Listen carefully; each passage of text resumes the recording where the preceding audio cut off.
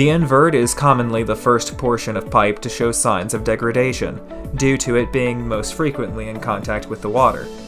HydraTech will go in and add a layer of concrete to extend the life of these aging culverts. On our most recent job, we paved a 72-inch corrugated pipe. We actually paved 316 feet of it, in fact. To avoid creating a shelf where water can stay stagnant on, we slope the edges, directing the water down onto the invert. In only 2 nights, we had paved a minimum of 3 inches of concrete over the invert. We worked nights to mitigate the disturbance to traffic.